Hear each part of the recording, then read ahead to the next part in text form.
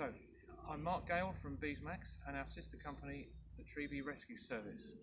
What we're doing is we're recovering these tree sections that have been cut down by tree surgeons and other people and trying to conserve them and relocate them and look after them and maintain the wild gene stock of the British bee.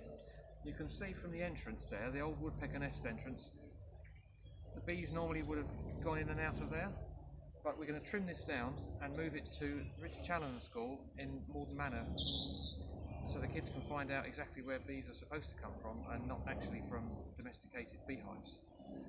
We'll be conserving this and working with the tree surgeons going forward time and time again this spring. So we're trying to distance ourselves from traditional beekeeping methods and traditional production of honey. This is not for that reason whatsoever. This is to try and preserve the wild British gene stock, and they survive quite well on their own actually. They need very little interference from humans. We may feed it a little bit just to try and make sure they survive the winter, but that's about all. So that's Mark Gale from Beesmax and the TreeBeeRescue service.